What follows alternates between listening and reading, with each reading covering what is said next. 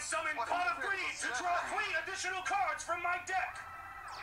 That's not what it does. Roll my dice.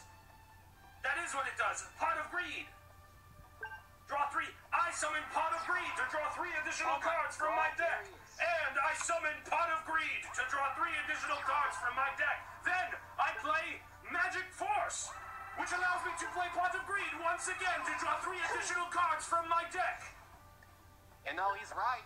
And I attack and I win, right? No. You don't have any... Well, you don't have any monsters and... Oh, he's supposed to be here.